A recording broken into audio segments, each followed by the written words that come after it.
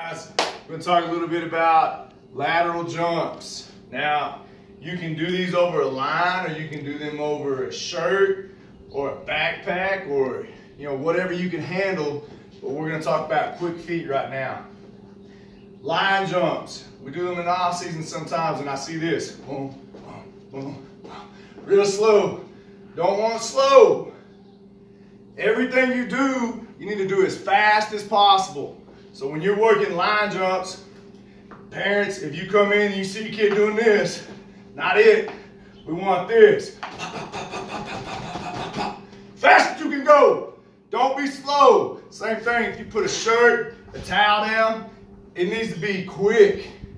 Keep your chest over the center of what you're working over, okay? I don't want to boom, move my center of gravity over here, then boom, move my center of gravity over here. I want my chest right there, and my feet, my hips are doing the work. Efficiency, lateral jumps.